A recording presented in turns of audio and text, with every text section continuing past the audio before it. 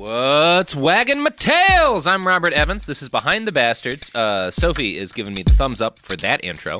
This is a podcast. We talk about all the bad people, stuff you don't know about them, all that good jazz. My guest with me is James Heaney, actor, comedian. James, welcome to the show. Hi, it's a super big pleasure to come in here. I've listened to a lot of episodes. I've spoken towards the speakers in my car. This is the first time I'm going to get responses. I'm really happy about that. Well, I'm glad to hear that you shout at my disembodied voice. I like to imagine thousands of people doing that into their cars every morning. Whenever I see somebody else talking to themselves in the car, I imagine they're listening to Behind the Bastards. So do I. It's narcissism in my case, but it's very flattering in yours. Thank you. You know, I don't want to blow too much time, but I always start the first episode thinking to myself, gosh, this person could be me. Yeah. And then the second episode, I'm like, thank God there's some distance between myself and this monster. Well, James, you got anything you want to plug in the P-Zone before we drop into this episode? I'm part of the same network, Alchemy This. It's twice a week, Tuesdays and Thursdays, improv podcast with Kevin Pollak. Yes, that Kevin Pollak. And specifically, we have a live show at the Dynasty Typewriter Theater on May 7th at 8 p.m. Gosh, it would be great if everyone came. It would. Everyone, book a ticket to L.A., flood the theater. Do not let them not seat you. Oh, Demand absolutely to do be not. let in. Bring weaponry. Force your way in. Riot. Well, that might be just crossing a threshold there.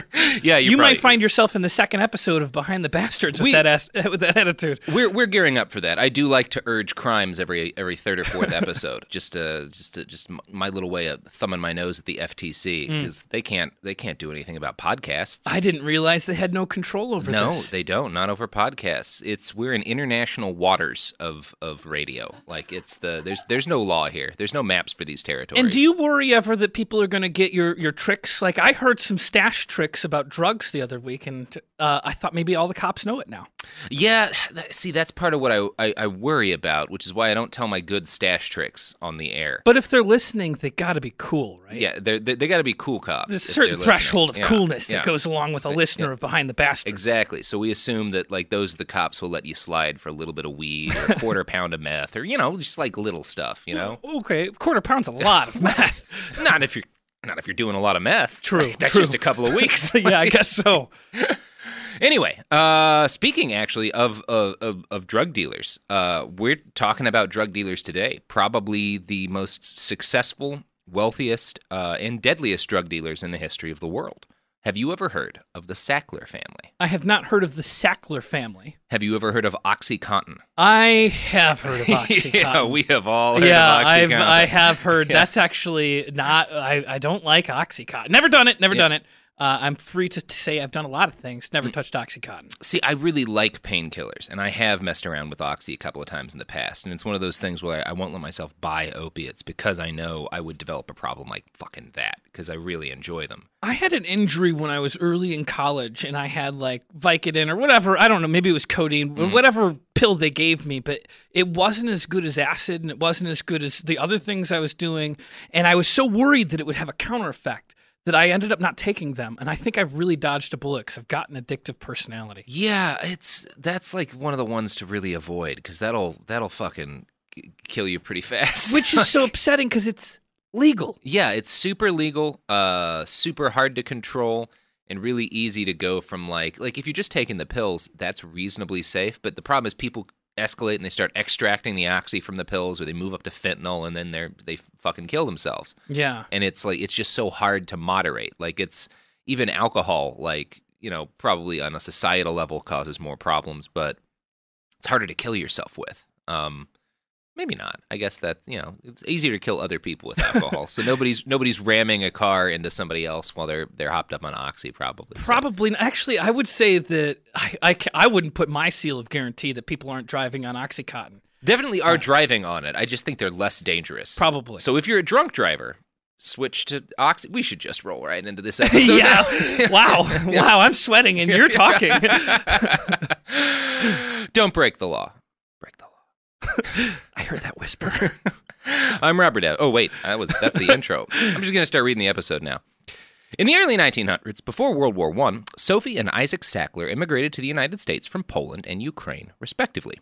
They were both Jewish, which you may recall was not a great thing to be in Poland or Ukraine around the turn of the 20th century, or a couple of decades after the turn of the 20th century, or like pretty rough now. I don't want to sound ignorant, but I didn't realize that early on it was bad. I thought it was towards like the 20s. No, I mean, it was bad. It got worse then, but like, the late 1800s, the Chelmnitsky Massacre, which was like a bunch of Cossacks killing, like it might have been as many as 500,000 Jewish people. Wow. Like the biggest pogrom in Russian history. And that, I think, was pretty close to Ukraine. It might have been in some of what is, I don't know the exact geographical area, but like, yeah, it was pretty rough. A lot of bad stuff happening. And I don't know if the Sacklers fled Eastern Europe because of, a desire not to get murdered or because of crushing poverty, but it was probably like a mix of the two. Mm-hmm. So these refugees established themselves in New York City. Isaac became a grocer. He and his wife had 2 children, the eldest of which was Arthur.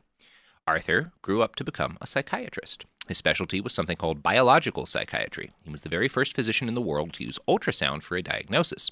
He was a major critic of electroconvulsive therapy and was a significant figure in the racial integration of New York City's blood donation. So, it's pretty good so far. I kind of am a critic of the electrotherapy myself, so I kind of am on his side. I believe they still use it sometimes. There's certain things that it really does help, because I know some people who have found it very helpful. But like, I've heard the same thing. It's so hard for me to believe. It seems so barbaric. I think the problem was they used to do it for like everything. Yeah. Like, oh, your daughter's looking at guys, let's shock her skull. Like, there's a couple of things it really does help with, and now they pretty much only do it for those things. I thought the overdiagnosis of ADD was a problem. I guess we're lucky we're progressing. Yeah, they just hit you back then for having ADD in like the 50s. Like that was your Ritalin was getting punched. Well, better than the shock therapy, I think. I don't know. Maybe it depends. Depends on the hand. Fair enough. Yeah.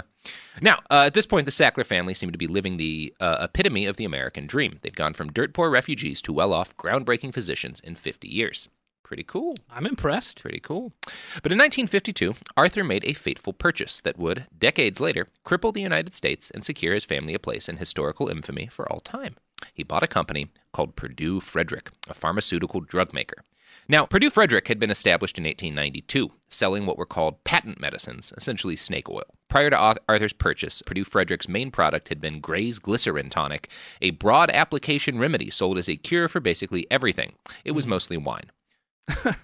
It cures some things. It does cure some things. Like, I've definitely had some things cured. Mm-hmm. But when I have a nasty case of the sobriety, I just break open a bottle of medicinal wine and that solves it immediately. Very quickly. Yeah, very, very fast.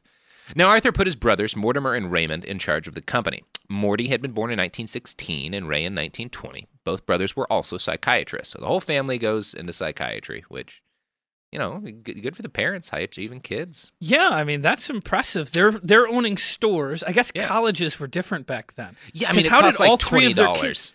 Yeah, like you mow a couple of lawns and you can get your bachelor's back then. Like, wow! Oh man.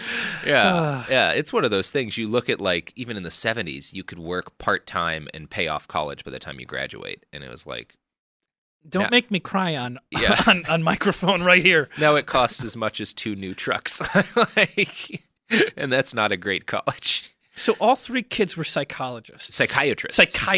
So they're able to, they're actual doctors. Which makes sense. Yeah. Purdue, exactly. So Arthur put his brothers, Mortimer, he put them in charge of the company. So Arthur was free to devote himself to what was increasingly his passion, marketing.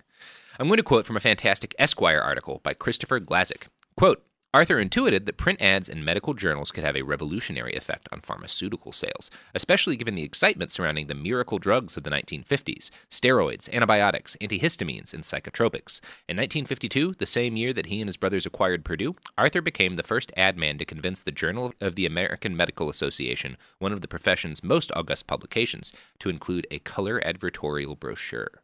So that's this guy's, well, that's the fucking problem. Yeah, that's like if you start marketing drugs, then that means you're spending money because you want to make more money. And is that not the whole fucking? Sorry, I don't know if there's a cursing on this. Yeah, there's plenty of cursing.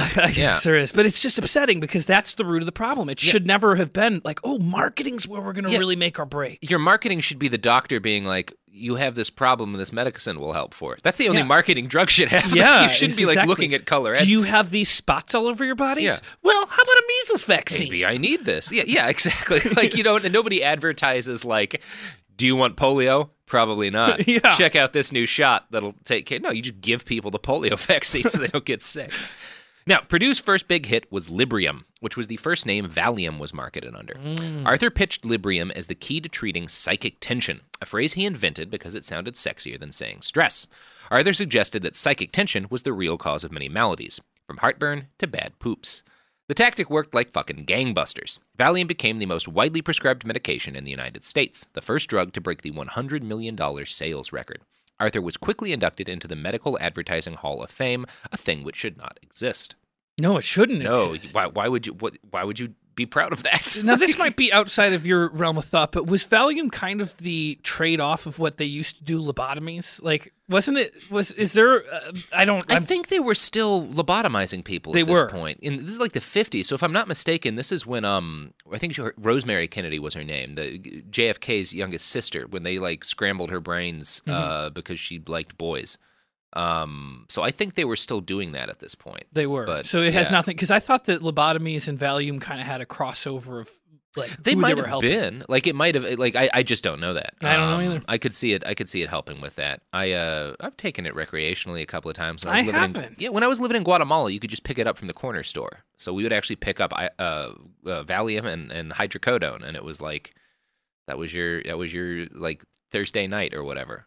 It was fun. I met this Irish biker who was like biking all the continents.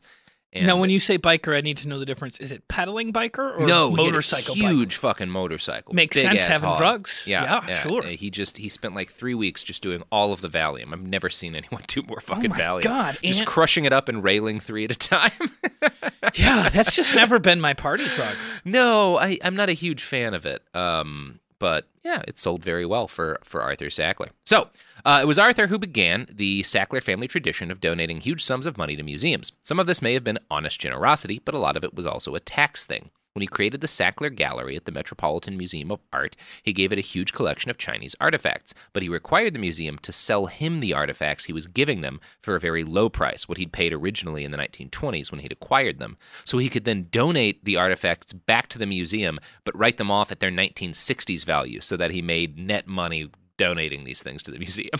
It sounds like a scam. Is that a scam? It's definitely. The only reason it's not a scam is because he has enough lawyers to sue you for calling it a scam. Oh, that's true. It sounds like the art version of a shell company. It's absolutely that. Like, it's legally distinct from a scam because he can afford to pay lawyers. Like, yeah, exactly. But it's the same thing as like that guy on the street corner putting like a dot or whatever underneath a bunch of cups and asking you to bet on which. Like, it's a con for sure.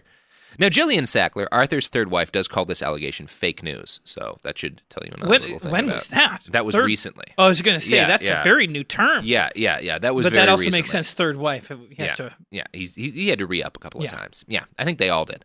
In general, the Sackler brothers seem to have been the kind of rich people I would not have gotten along with. Mortimer threw a fit on his 70th birthday when the Met agreed to let him throw his birthday party there, but they wouldn't let him redecorate an ancient shrine that he wanted as the centerpiece to his party, so he got very angry at them. Like, that's the attitude this family has. So, that said, there was nothing super evil about this generation of the Sacklers. They were questionable. Oh, okay, go ahead. Yeah, they were questionable, but they weren't like mustache-twirling villains. They also weren't that rich by rich people standards. They were multi-millionaires, but not billionaires or multi-billionaires. Raymond and Mortimer had paid attention to their brother's success with Valium. They realized that if you could just take a powerfully addictive substance and then market it as a cure-all for a bunch of different things, well, that was incredibly profitable. So they started looking for another drug that they could basically apply the Valium strategy to.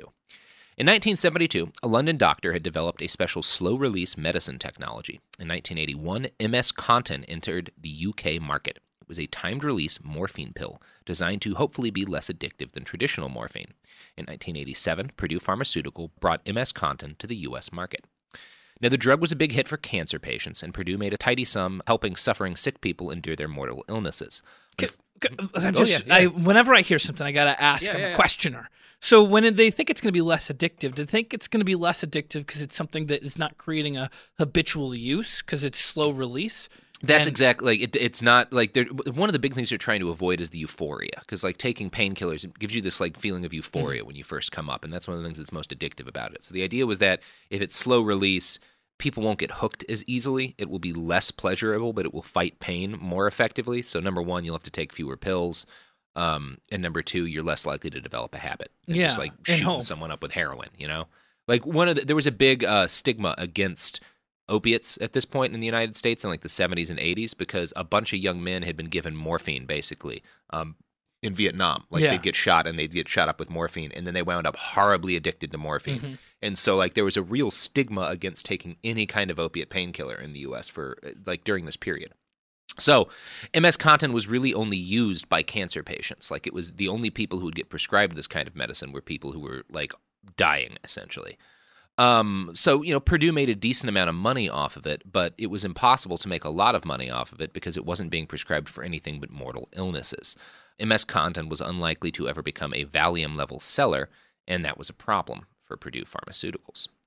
Fortunately for the Sackler family, and unfortunately for the entirety of rural America, in 1986, two doctors published an article in a medical journal that suggested, based on a 38-patient study, that long-term opiate use was safe for patients without a history of drug abuse.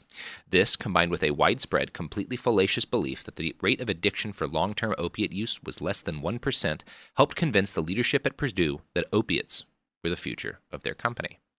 It was a future Arthur Sackler would not live to see. He died in 1987. His last words to his family were, reportedly, "Leave the world a better place than when you entered it." Oh, those are great words of wisdom. Great words of wisdom. You want to hear about how his family didn't do any of that? Uh-oh. Oops to the dupes. Yeah.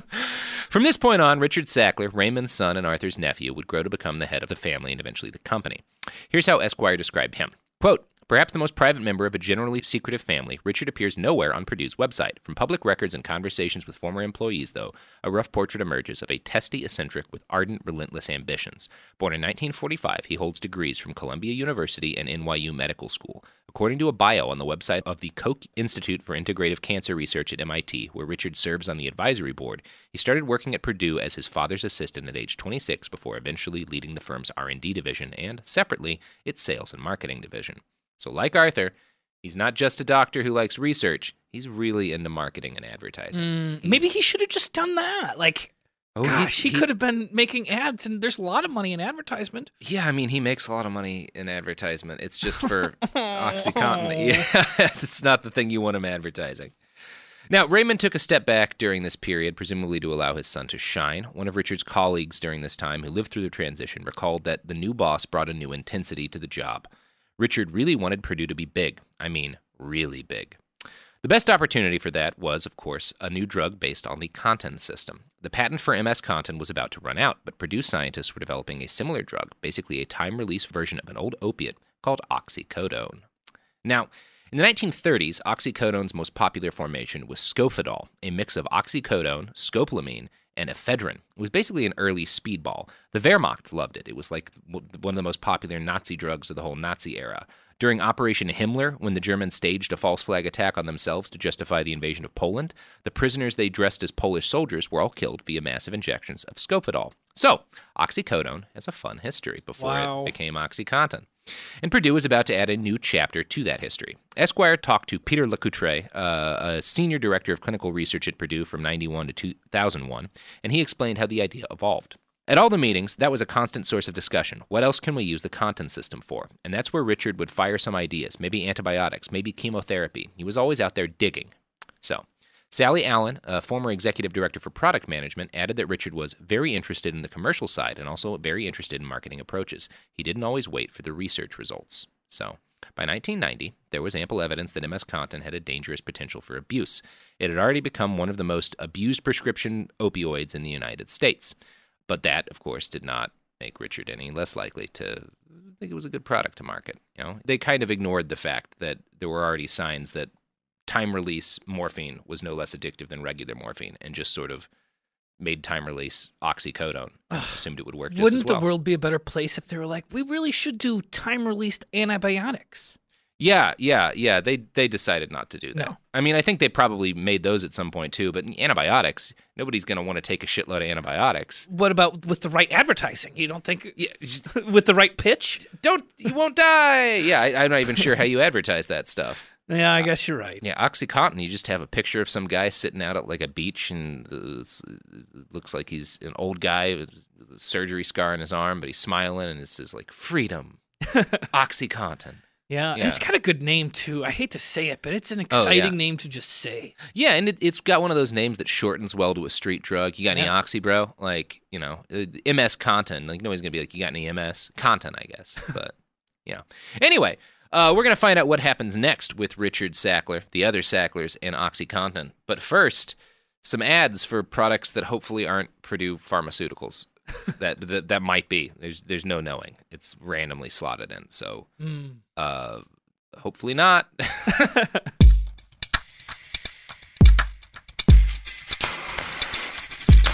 We're back. So, in 1995, Purdue Pharmaceutical convened a series of focus groups with physicians trying to decide if they'd be willing to prescribe OxyContin, the company's new drug, for non-cancer pain. Most doctors were unwilling to do this. They worried about getting their patients horribly addicted to a dangerous drug and perhaps igniting an opioid epidemic. Purdue learned that physicians did want a long-lasting pain reliever that was less addictive than morphine. It was considered kind of like the holy grail of medicine at that point. Mm-hmm. Now, they didn't have such a drug. OxyContin was just as addictive as the old pills, perhaps even more addictive.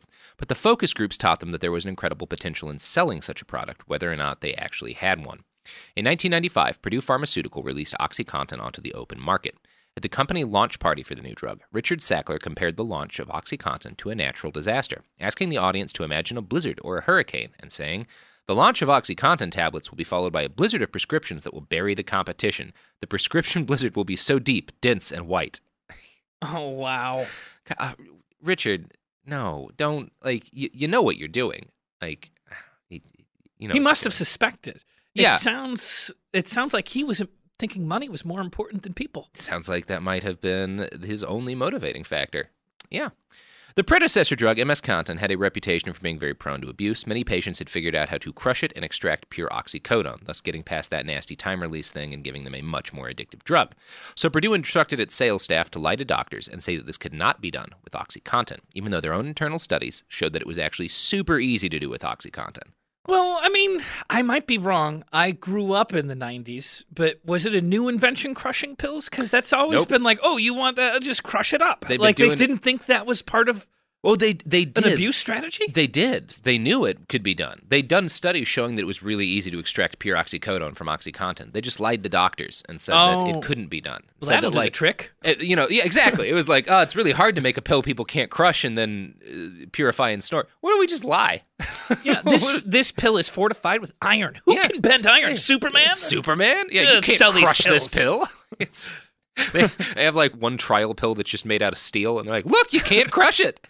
Don't try the others. Don't try the others. Do not try the others. And don't use that Ginsu knife. Now, as a pending Massachusetts lawsuit against the company alleges, quote, doctors had the crucial misconception that OxyContin was weaker than morphine, which led them to prescribe OxyContin much more often. In 1997, Michael Cullen, a Purdue executive, wrote this letter to Richard Sackler. Since oxycodone is perceived as being a weaker opioid than morphine, it has resulted in OxyContin being used much earlier for non-cancer pain. Physicians are positioning this product where Percocet, hydrocodone, and Tylenol with codeine have traditionally been used. It is important that we be careful not to change the perception of physicians towards oxycodone when developing promotional pieces, symposia, review studies, articles, etc. Sackler's response to this was short and sweet. I think that you have this issue well in hand. So again, they think it's not addictive. Don't tell them the truth. Yeah, they know what they're doing. That same year, Michael Friedman, the company head of sales, emailed his boss with similar concerns, correcting the false impression that doctors had about Oxy would be bad for business. Quote, it would be extremely dangerous at this early stage in the life of the product to make physicians think the drug is stronger or equal to morphine. We are well aware of the view held by many physicians that oxycodone is weaker than morphine. I do not plan to do anything about it. Again, Richard Sackler replied, I agree with you. He then asked, is there a general agreement? Or are there some holdouts? Everybody on the board about lying to doctors?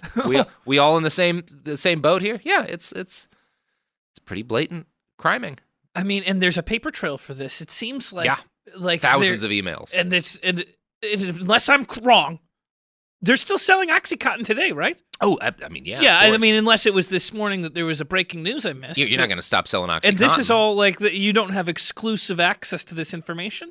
No. There's been a number of big stories. We'll get to that in a little bit, how this all came out. All right. Sorry. No, it's all good. Now, all this was divulged as a result of a lawsuit filed by the state of Kentucky against Purdue in 2015. As you'd expect, the company had a ready explanation as to what Sackler and his executives did was not fraud. Here's ProPublica. Quote, Sackler, it said, supports that the company accurately disclosed the potency of OxyContin to healthcare providers. He takes great care to explain that the drug's label made it clear that OxyContin is twice as potent as morphine, Purdue said. Still, Purdue acknowledged it had made a determination to avoid emphasizing OxyContin as a powerful cancer pain drug out of a concern that non-cancer patients would be reluctant to take a cancer drug. So we didn't lie to doctors. We just didn't emphasize the truth so that people would keep taking the pills. So that's different from a lie. Yeah, it's not really that different from a lie. It's not really. It's kind of just a lie. It's a lie. Yeah, it's kind of just a lie. Now, documents released from the Kentucky suit, as well as a lawsuit in Massachusetts, paint a picture that puts Richard Sackler square in the middle of Purdue's strategy to sell a shitload of OxyContin by lying about how strong it was. 7 other Sackler family members were also implicated. The strategy worked like gangbusters, netting the company $48 million in the first full year of sales. In an email to the company, Richard noted, clearly, this strategy has outperformed our expectations, market research, and fondest dreams. So $48 million, this is back in the 90s, This right? is 1996, I think. Okay, yeah. cool. Yeah, that's the first year. 3 years later, after tens of millions more in sales, he emailed this to an executive at Purdue. Quote, you won't believe how committed I am to make OxyContin a huge success. It is almost that I dedicated my life to it. After the initial launch phase, I will have to catch up with my private life again. Just working too hard, lying to doctors. Poor guy. It sounds like he's got psychic stress. Yeah, or psychic... he should try some Librium. Yeah, try some Librium. I hear it's great for psychic stress. It's so liberating. It's liberating. It wasn't psychic stress. What's it called? Psychic... No, I think that's the term he used. That was the word? Okay, yeah, psychic stress. Yeah, I think that was the term he used. Yeah. Now, when he was deposed in Massachusetts, Richard Sackler denied that he had participated in any kind of gigantic lie to trick doctors into overprescribing OxyContin. According to ProPublica, he, quote, offered benign interpretations of emails that appeared to show Purdue executives or sales representatives minimizing the risks of OxyContin and its euphoric effects. He denied that there was any effort to deceive doctors about the potency of OxyContin and argued that lawyers for Kentucky were misconstruing words such as stronger and weaker used in email threads. The term stronger in Friedman's email, Sackler said, meant more threatening, more frightening. There is no way that this intended or had the effect of causing physicians to overlook the fact that it was twice as potent. We weren't saying it's not stronger. We're saying it's not more threatening than morphine. It's just a little pill. It's not scary. Morphine comes in a needle sometimes. That's scary. Well, I guess, I mean, I am not defending them. I already think they're a bunch of shitbags. Yeah. But honestly, there should be more questions about this. Why did they not ask? Okay, strength is one thing. The potency seems like a very scientific question to ask. Yeah, I mean, it does. It seems like a lot of doctors fell down on the job here. Yeah, we'll get into why in a little bit because there's some doctors being shady as fuck in this story too. Actually, quite a lot of them. Not surprising at all. Not surprising at all. Hey, man. You got a lot of fucking student loans to pay back when you get that MD. Like, you write some pill prescriptions, that makes that shit easier. It's like all those doctors in LA. You remember when medical marijuana was like the thing, and there would be all those like old doctors who was just like signing pot prescriptions as a retirement plan. Yeah, that was for a long time before Obamacare, my only doctor. That was like the one doctor appointment I'd get a year. That's the only doctor appointment I had. And it got scary when he'd give me advice of like, oh, your blood pressure's pretty high. Oh, my God, the pot doctor wants me to cool off on coffee. When the pot doctor gives you real medical advice, that's not a great you really moment. should go see someone. I'm like, no way, you're scaring me, sir. I remember my first pot doctor. It was near Venice Beach, and I like walk into this shady, dirty office, and there's like, as I'm standing outside his office, there's a poster of, it's like a fake painting of the Mona Lisa, but she's got a blunt. And then I go into the office and the guy's wearing a lab coat, and I'm like, dude, you don't need to buy a lab coat. You got that from the costume shop, didn't you? This is LA. We know what's happening. I think we went to. Was he a really old guy with a really thick accent? Very thick accent. Yeah, I think that. We had the same doctor. He was a hot doctor back in the. I don't know what he's doing today. I hope he made enough to retire because he should not be practicing medicine. I'm just crossing my fingers. There's never an episode 2 about him and Behind the Bastards. I mean, yeah, I don't even remember that guy's name, but I'm sure he did something terrible to wind up being a pot doctor. Yeah, I guess so. So, Purdue's bald-faced lying to patients and doctors was enabled by the FDA. Curtis Wright, the FDA examiner who approved OxyContin's initial application, allowed the company to include this note on the package. Delayed absorption, as provided by OxyContin tablets, is believed to reduce the abuse liability of a drug. Wow, that word, believed. Believed. Wow. That word is doing a lot of weightlifting there. It's carrying the others, really. I mean, I'm a critical thinker, but when I see a word like believe, the first thing I do is stop believing and start looking things up. Yeah, looking things up, seeing maybe, Yeah. is this the word horribly believe addictive? is 9 times out of 10 a clue that you shouldn't. Yeah, you don't want to hear that from a doctor. Like, yeah, we believe this will help. Yeah. Like, oh, I feel like you should know a little better. I mean, I know medicine. Sometimes it's a crapshoot, but it's not comforting to hear that. In 1996, the year after OxyContin's release, Curtis Wright quit the FDA. He was hired by another pharmaceutical company for a short while, and then hired by Purdue Pharmaceuticals. Esquire talked to him years later, and he offered this defense. Quote, "At the time, it was believed that extended-release formulations were intrinsically less abusable. It came as rather a big shock to everybody, the government and Purdue, that people found ways to grind up, chew up, snort, dissolve, and inject the pills. We didn't know people would do the thing that they do with every drug, like every single drug. It's like, of course, they predicted people would be booping it, Yeah. putting it in their butts, but crushing them. but crushing the Oh pills. my God! Where did they think of it? We'd never heard of this drug we made in the 80s. We had never heard of people railing drugs. No. Who would have guessed that? Come on, dude. Like, you think people aren't going to find a way to get high off of a drug? Like, No. this is people we're talking about You here. can get high on holding your breath. Yeah, you can get, we do. Like, Yeah. Oh, boy. Like, I'm sure after that video of the dolphins passing pufferfish around went viral, there's people that are I trying have to figure not out seen how to that. get I have heard wasted people on that talk shit. about that, but Like, I haven't seen it yet. I think you're going to have like a scuba club that all dies Not doing that it. I want to do it, but could I get high on pufferfish? I don't know. You know, I know a guy. He's a dolphin, Oh, but I know a dolphin. okay. We'll talk afterwards. We'll talk afterwards. I don't want to get the DEA on my ass for selling dolphin drugs. Yeah. So a major part of OxyContin's success was Purdue's novel strategy of declaring a war on pain. Over the course of the late 1990s, they poured millions and millions of dollars into backing doctors who supported opioid treatment for chronic pain. These doctors formed advocacy groups like the American Pain Society, the American Academy of Pain Medicine, and Purdue's own lobbying organization, Partners Against Pain. Partners. You, me, and this crippling pill addiction. Oh my God. All And partners against pain. Did they really call it a war on pain? Yeah. And yeah. that was, I'm not great at history, but that's the same time the war on drugs was going on. Yeah, Is that like a guerrilla, like clandestine war that we were running? Yeah. It's Same like thing, it's right? like the war in Nicaragua where That's like I this, was, yeah. So that's kind of similar. If we have a war on drugs and a war on pain using OxyContin, Yeah, using OxyContin, which is different from a drug for reasons. it's supplying arms to the Taliban. Okay, that's Yeah, a different story, but it seems yeah, like that's it's- what the war on drugs would be. It's like when we sold missiles to Iran while giving missiles to Iraq to fight Iran. Like, it's the that of drugs. That's the lines I'm making. Yeah. These groups, which many consider to just be fronts for big pharma, operated by crooked doctors, pushed regulators to treat pain like the fifth vital sign. They advocated for a 10-point pain scale, which doctors should ask patients about during every visit. An internal Purdue strategy document explained that the goal of this was to, quote, attach an emotional aspect to non-cancer pain. This would hopefully cause doctors to treat it more seriously and aggressively, aka with OxyContin.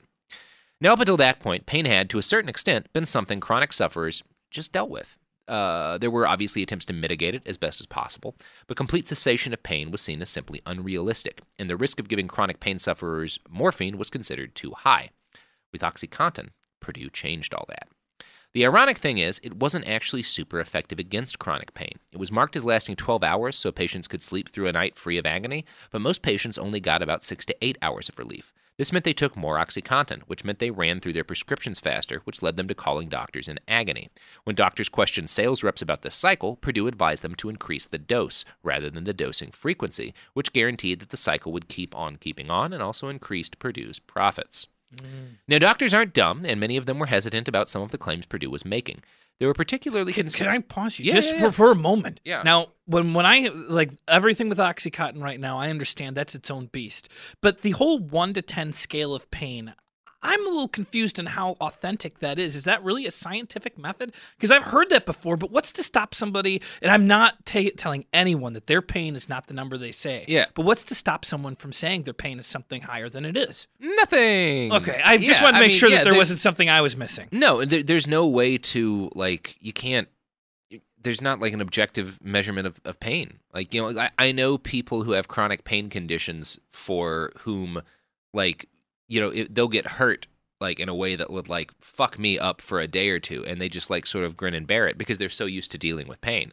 So yeah, like there's no way to objectively measure pain. And I'm not saying like a 10-point pain scale is necessarily a bad idea, but Purdue introduced it specifically so that, because it would make it easier for people to get prescribed Purdue OxyContin. introduced this? Yeah, they my really God, I didn't realize they produced it that was scale. doctors and stuff that they were funding. That they were, like, I mean, it was a thing they wanted. I know the marionette man controls all the puppets. Exactly. I'm not a fool. They were like, if this is the way people do this stuff, it'll be a lot easier to sell a shitload of OxyContin. And it was.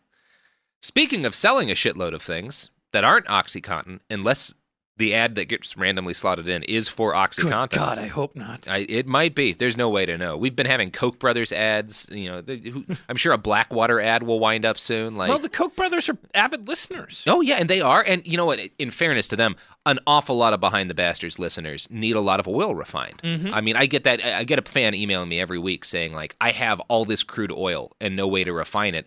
Do you know where I can do that in such a way that it pollutes the Bay of Galveston beyond ecological salvage?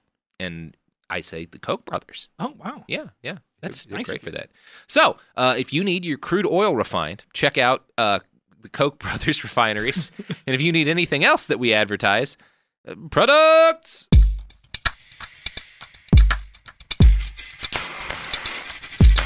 We're back. So, as I was saying, doctors are not dumb, and many of them were hesitant about some of the claims Purdue was making. They were particularly concerned about whether or not OxyContin caused euphoria. If you've never taken opiates recreationally, you should know that they have a strong mood-altering component. Painkillers work on your emotions, too. You feel very happy, especially when coming up. It's kind of incredible. Of course, this is something that concerns doctors, because euphoria is the most addictive thing in the world. Like, if OxyContin caused it, then that might make it too dangerous to prescribe all willy-nilly. Thankfully, Purdue was there to lie to doctors and say their pills did not cause euphoria. Sometimes they'd admit that it could, but that it did so less than other opiates, which, of course, there was no evidence for.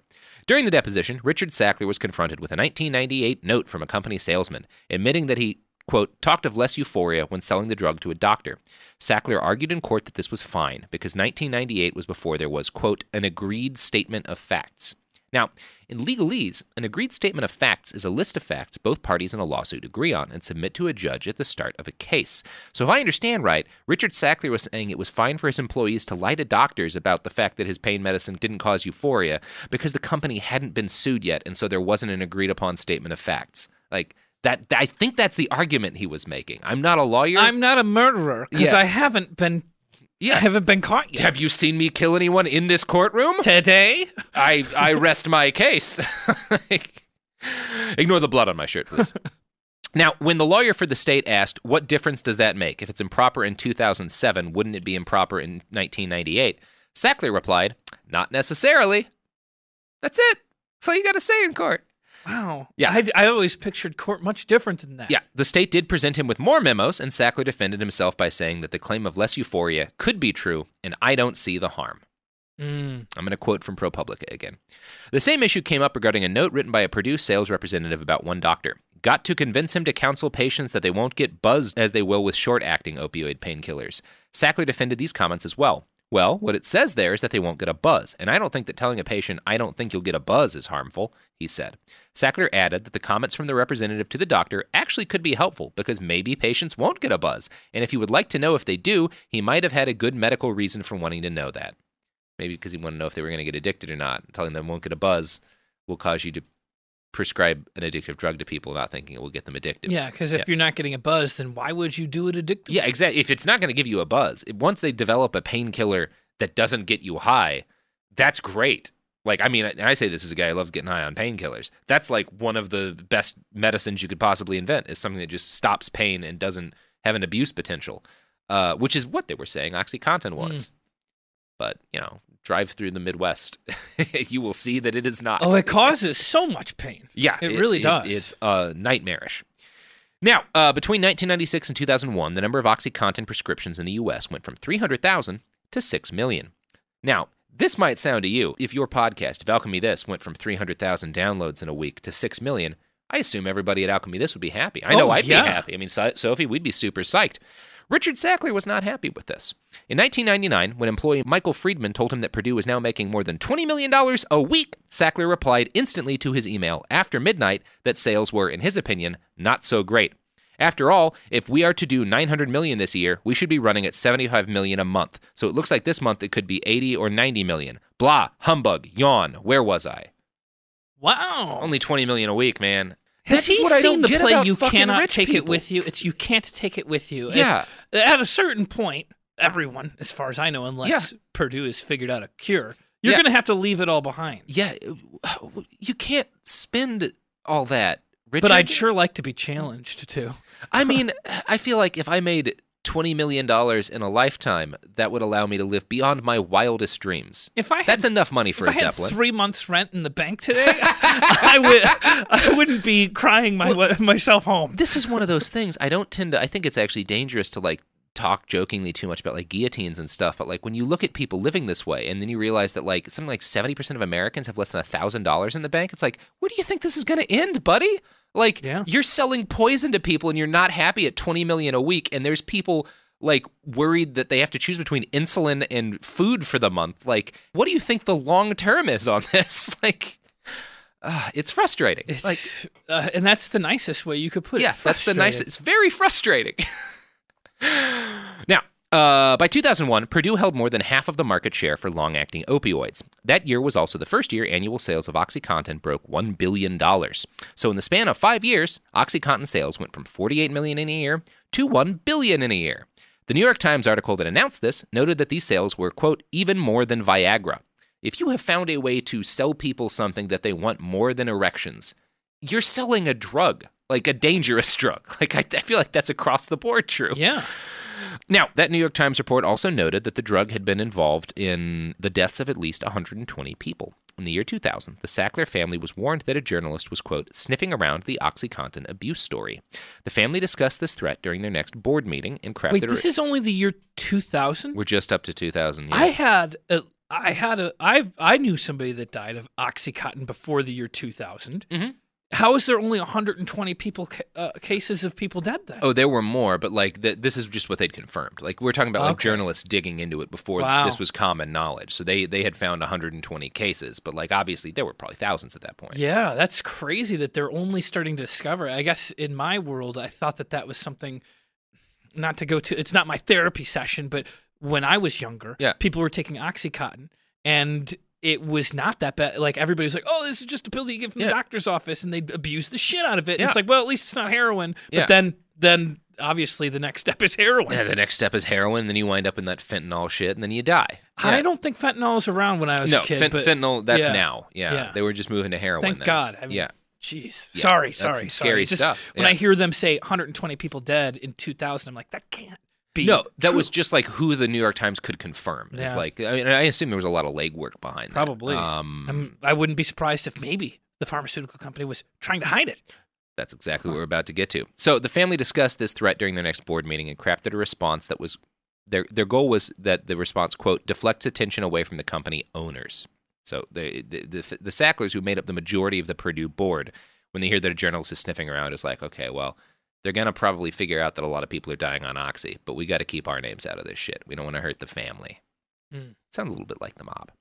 Shortly thereafter, Time put together an article on OxyContin deaths. Concerned Purdue employees asked Richard Sackler, then the CEO, about this. He wrote that the Times coverage was not, quote, balanced, blamed the deaths on drug addicts, and assured them, we intend to stay the course and speak out for people in pain who far outnumber the drug addicts abusing our product.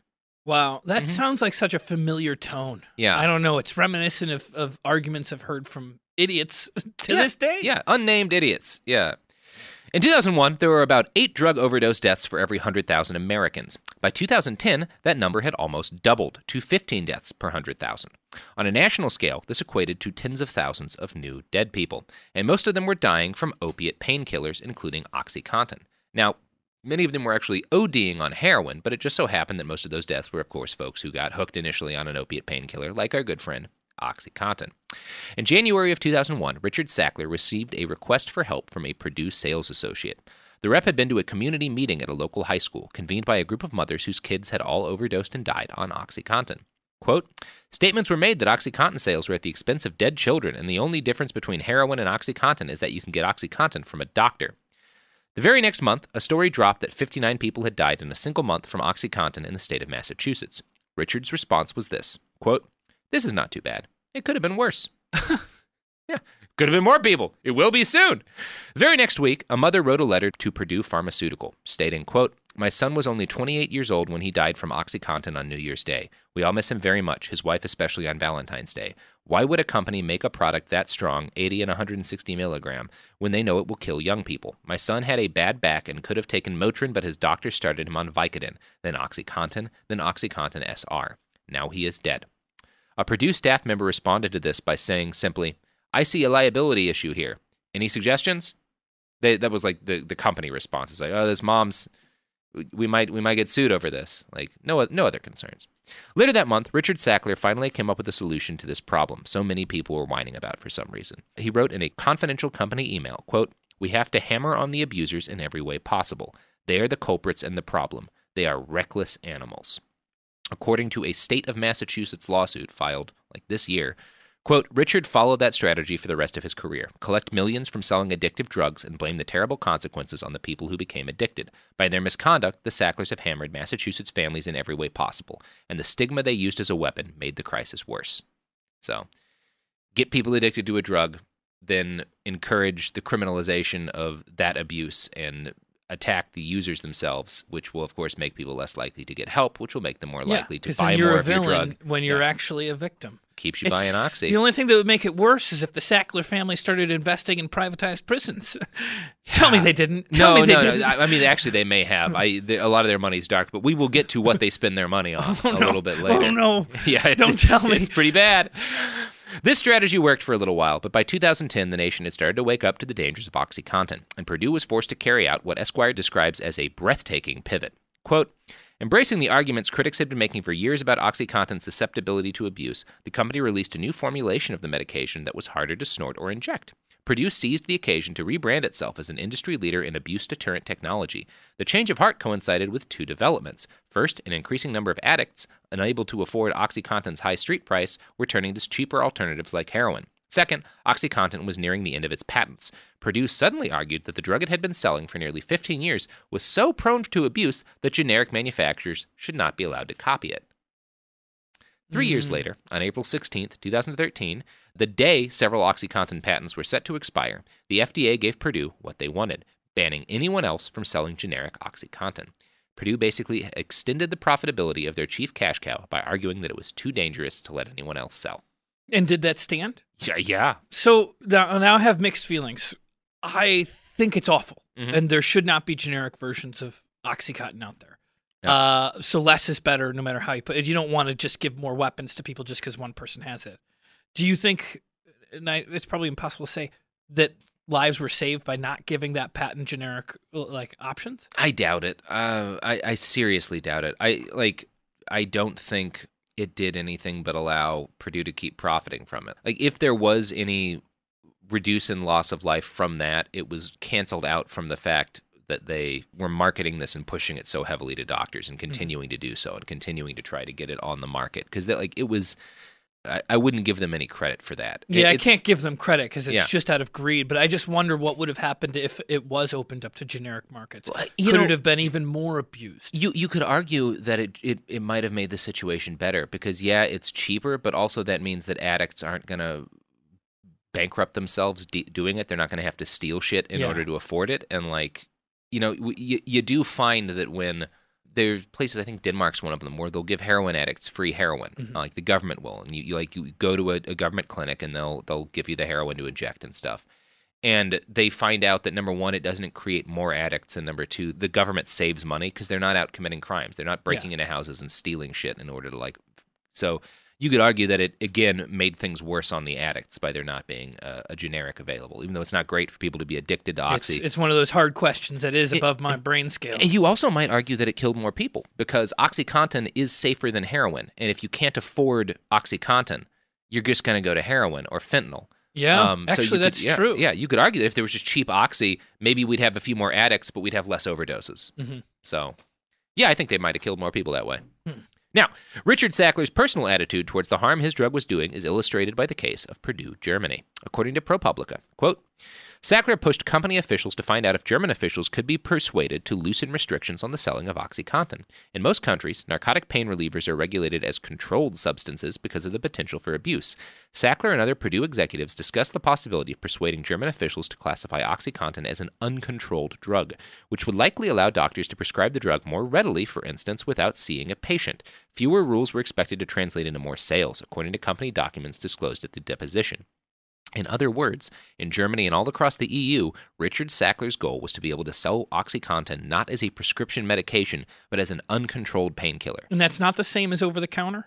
I think it's a little different from over-the-counter. You have to have somebody tell you to get it, but you don't necessarily have to go through a doctor visit. Yeah, I think that's what that means. Like, you don't have to go to you can't like just pick it up like you can in Guatemala, for example. But you can get it without there being any of the controls that we put on like dangerous drugs. And was their argument later that they were just simply just saying, no, Germany, we were saying it was out of control. These drugs are out of control. No, they were the ones who made it. I'm kind of surprised they didn't take that argument. Yeah. Robert Keiko, one of the men who'd actually developed OxyContin, warned Richard Sackler when he learned of this plan, quote, if OxyContin is uncontrolled in Germany, it is highly likely that it will eventually be abused there and then controlled. Richard's response to Keiko showed zero concern about the impact of releasing an addictive drug uncontrolled onto an entire continent. How substantially would it improve your sales? A lot. Yeah. A lot. When the German government ruled that OxyContin would be treated like any other addictive narcotic, Richard asked if it was possible to appeal. A German Purdue executive told him that this was not possible, and Sackler wrote back, tersely, when we are next together, we should talk about how this idea was raised and why it failed to be realized. I thought it was a good idea if it could be done. I'm sorry. What year was this? Just generally, is this more recent? Is this this is like in the late 2000s. Late 2000s. This is pretty recently. Yeah.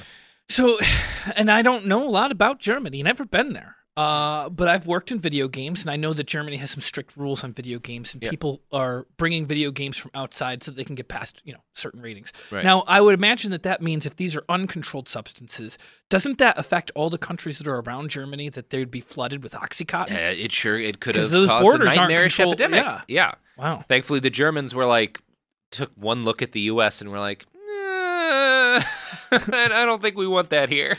Yeah.